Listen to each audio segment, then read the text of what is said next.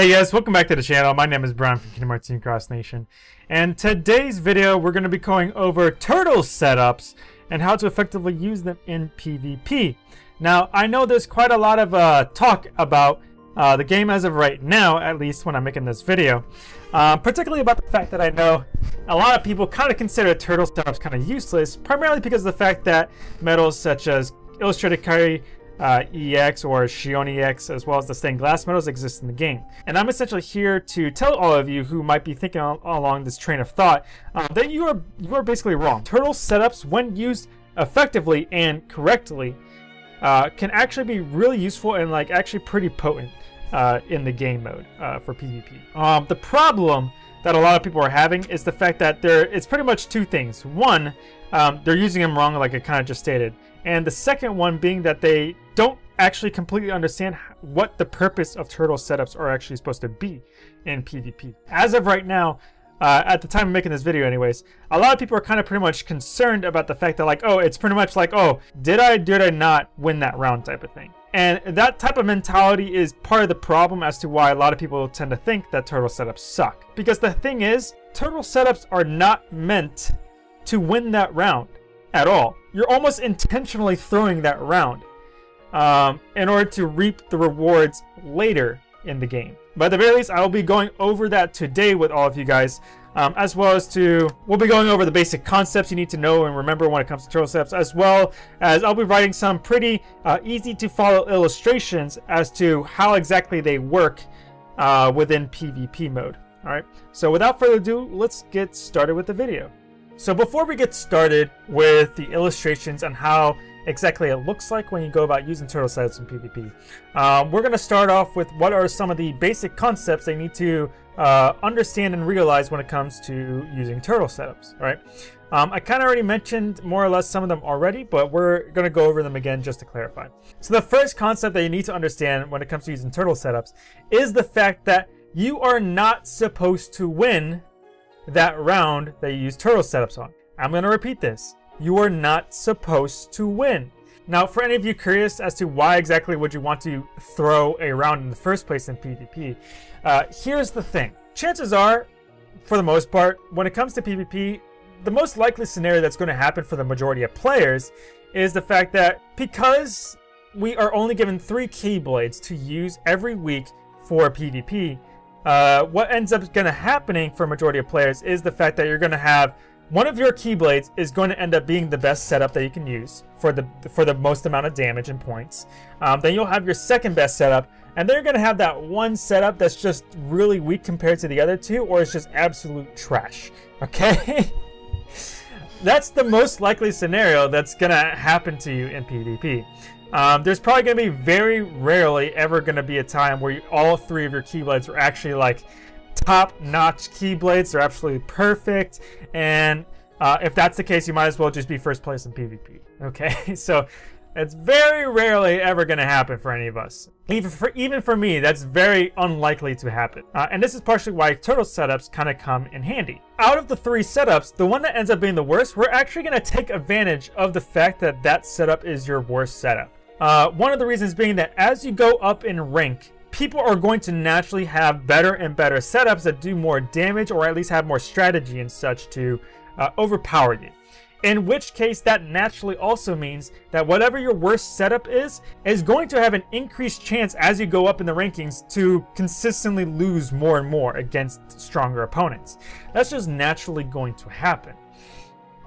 So, in that regards, if you're pretty much going to lose on your worst setup anyways, you might as well make a setup that, even if it's going to lose that round, is still going to help you overall in the grand scheme of things, which is also just helping to the strategy of the game. And this is the primary factor of what makes turtle setups within PvP shine so much, is the fact that even though they are losing the round, they are still benefiting to the overall match to help you get that win overall, to help you get those 2 wins. All right, that is the beauty of turtle setups. The second thing that you need to know about turtle setups, and I kind of mentioned it already, is that turtle setups are completely, the whole point of a turtle setup is to set up for a future round. okay, for the next round. Because of the fact that you're gonna lose that round with whatever the turtle setup is in, your primary objective is to try and give as many buffs and debuffs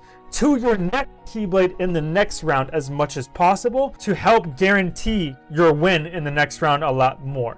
All right, that is the whole point. But just keep in mind that turtle setups are supposed to set up and help increase your chances of winning the next round. The third thing that you need to know is the fact that turtle setups are best for defending. They are not meant for attacking whatsoever. Turtle setups thrive the most when you use them as a defending setup. So basically, whenever you would go second within a round is when a turtle setup is going to be the most effective. So like for example, because the fact in PvP it is an attacker-based system, this means that if you are the attacker, you are going to go first round 1, second in round 2, and first again in round 3. And if you're a defender, you're going to go second round 1, first in round 2, and second again in round 3. And it's trying to take advantage of when you actually get to go second, depending on which of the sides that you want to focus on, whether or not you want to focus on trying to use turtle strategies properly for when you're the attacker, or if you want to try to use it properly when you're the defender. Okay, it's depending on which spectrum of the fight that you're trying to focus on for the turtle strategy that ends up affecting how it plays out correctly. The last thing that you need to know about turtle setups is the fact that you have to use medals who have abilities that last for at least 2 or more turns. Because remember, back to what I was saying before, the whole point of a turtle setup within PvP is the fact it's supposed to be a bunch of medals whose effect carry over into the next round. And if you only have medals, if you only have turtle medals in your setup that only last for 1 turn, that just makes the whole setup completely pointless, and at that point you really are just throwing that round, and it's not benefiting your overall strategy at all whatsoever. Okay, so just keep that in mind. You do have to use medals whose abilities last for 2 or more turns. I should also state, by the way, just in case as well, because of the fact you are going to be throwing that round anyways, and it is a turtle setup, you don't have to use any buffer debuffer medals within the turtle setup. The whole point of using a buffer and debuffer medal within turtle setups is simply to try and create more damage for the rest of the setup. But because of the fact turtle setups don't do much damage in the first place, and you're not trying to win anyways, you don't have to use any of the main buffer debuffer medals, such as like Kairi Shioni X or like stained glass medals. You don't need to use medals like this. But at the very least, now that I've actually gone over some of the basic concepts you need to know, let me go ahead and give you guys a little illustration of how exactly turtle setups work in PvP and how they actually play out. So as of right now, we are currently looking at a picture that I made in Photoshop to help illustrate to you guys how exactly the turtling setups work in regards to PvP. And we're going to be looking both from the point of view of an attacker person as well as when you're defending. So we're going to be looking from both points of view, starting off when an attacker, right? So as of right now, if we are the attacker and we want to use turtle setups, because of the fact that turtle setups are only meant to set up for the next round, that automatically means that you do not want to use turtle setups at all whatsoever within round 3. Okay, just don't use them round 3. Right? They are pretty much, as of right now, only meant for turns 1 and 2. All right, so just keep that in mind. And this is both as a attacker and a defender. So just throwing that out there. But at least in terms of attacking, this does mean, and I have them listed here on the picture already, but that does mean that you're going to go first turn 1, and your opponent's going to go second, and then it's going to swap back and forth like usual. But turn 1 as an attacker, what's going to end up happening is, if you are using a turtle setup turn 1, you're going to end up using your defensive buffs from your turtle setup, and that's it. Okay, then after that it goes to your opponent's turn, in which case they'll probably end up using their Kairi Shioni X or stained glass models or whatnot, and what's going to end up happening naturally is that they're going to erase all of your buffs that you just did with your turtle setup, in which case, because of the fact they did erase them, they will not carry over into the next round. And remember, carrying over into the next round is our primary goal in terms of PvP. Now, unfortunately, it's solely because of the fact that this is as far as people are going in terms of turtle setups, and this is why people think that turtle setups suck. And that's kind of part of the problem because they're not realizing the overall picture. This is only part of the equation. There's a lot more to it than just this. People are only looking at it from the attacker's point of view, and people will end up trying to use their turtle setups on the first round. And because they only use them for the first round as an attacker, they only see what's in front of them, so they just automatically assume it's terrible. And I'm about to show you guys why exactly that's not exactly so. So after stating that, let's go ahead and take a look at round 2. Because of the fact that you are the attacker, you're gonna go second, all right? And your opponent's gonna go first this time. So what's gonna end up happening is that your opponent's gonna attack with medals like Kyrie and Shoni X, for example. They will get their buffs and debuffs and such, and they'll do damage and everything.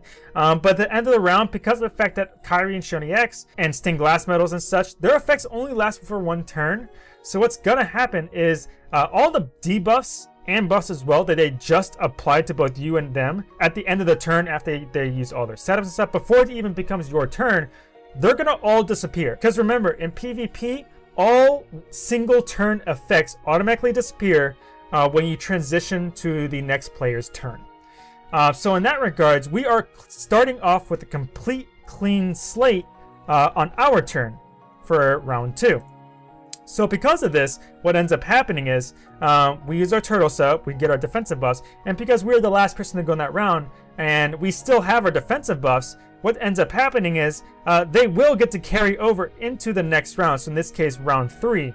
So that way when we actually attack round 3, we still have our defensive buffs, and because of the fact the opponent now has to get past the defensive buffs we have, they need to also try and get that max debuff now too. They have to work twice as hard to get past those debuffs. They're going to do a significantly lot less damage to you compared than what you do to them for that round. And this is just without taking status ailments into effect. If you happen to be using status ailments within turn 3 as well, for example, and you can even make them skip their first 2 medals in round 3, they're basically screwed.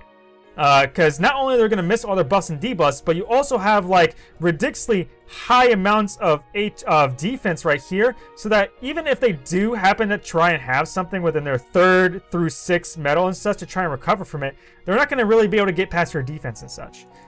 So they're basically screwed turn 3 solely because of the fact that you were able to get your buffs to carry over for turn 3. So now that we've taken a look at the attacking side of the scenario, now let's go ahead and take a look at as to how exactly turtling will work out if you're the defender this time. All right, someone is attacking you and trying to steal your rank. So in this regards, we are the defending player this time.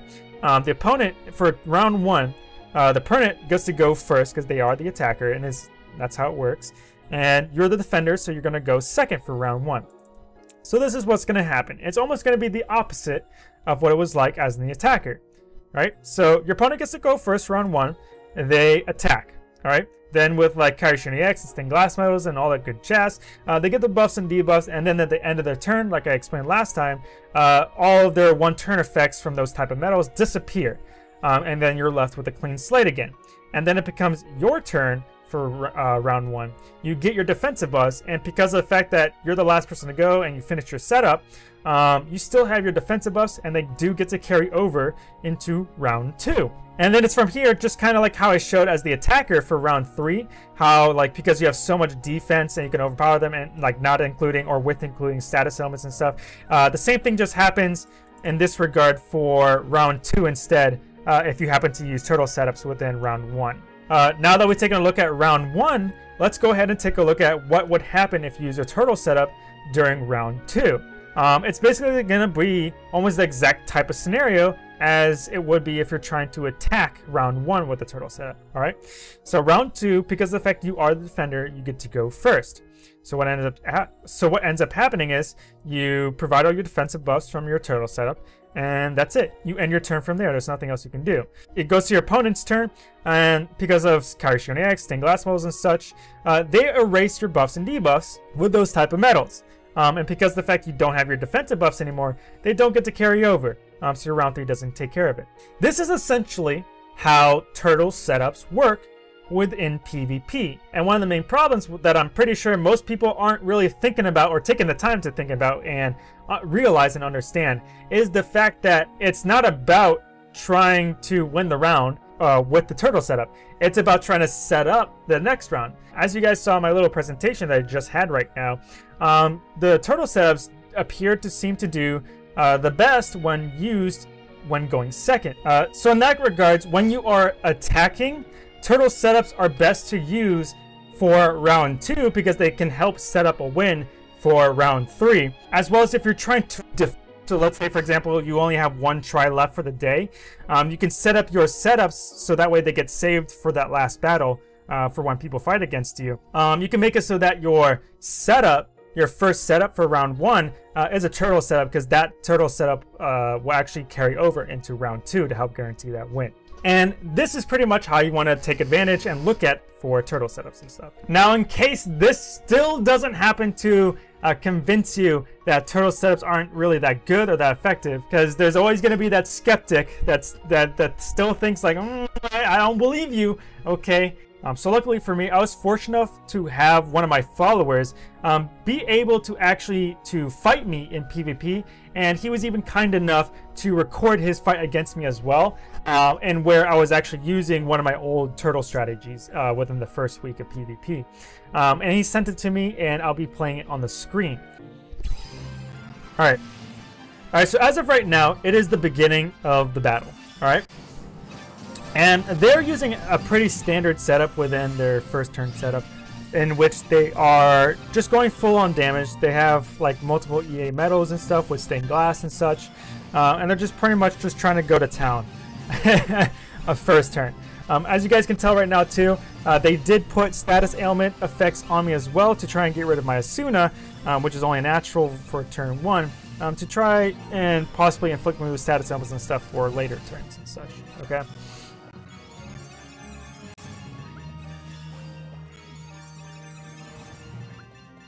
So now it's end of their turn. We're going to my turn. So our Asuna got rid of the status ailments, and now we're just going full on defense, all right? And at this point, because of the fact that the attacker already did their turn, they're not going to be able to get rid of the defense. And I'm just inflicting as many defensive buffs as possible to be able to help carry into the next turn, as well as the fact that I'm also dealing their status ailment effects on them as well to get rid of their Asuna. And as you can tell, if you just take a look at my character, I have max defense at this point, alright? So now that round 1 is over, they won, which is normal because I was throwing with the turtle setup. That's the whole point. And now I still have my defensive buffs round 2, okay?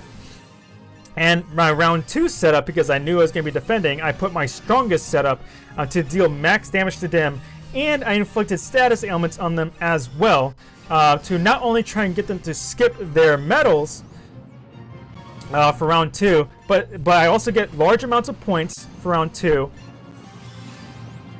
and they also have to try and get past my defense as well as trying to avoid the status ailments, which kind of sucks for them.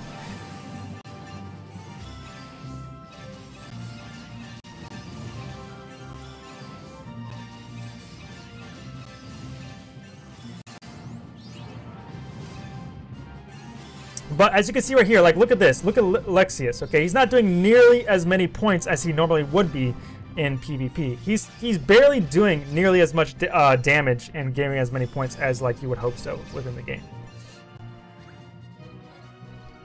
And look at that right there, okay?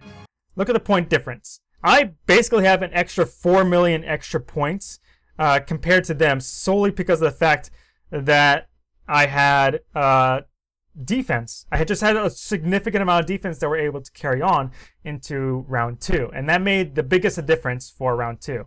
The whole point of a turtle setup is to help solidify the win for the next round. And this clip right here is a very good and one of the best examples I could show you guys to help prove and show you guys that turtle setups actually really do work, but only if you do them properly and you understand like why they work. But at the very least, big shout out to Psy Retributor for recording the clip and sending it to me. I really appreciate it, man. But other than that, that was it for today, guys. I hope you enjoyed the video. I hope you found it insightful. I know a lot of people were pretty much confused about turtle medals and didn't really completely understand it. So I hope this helps out. I've also left a nice little kind of like turtle guide as well. I'll be leaving a link down below in case you wish to download it or something and share it amongst your friends and whatnot. But at the very least, I hope you found this useful. My name is Brian from Kingdom Hearts Cross Nation, and I will see you guys in the next video. Peace.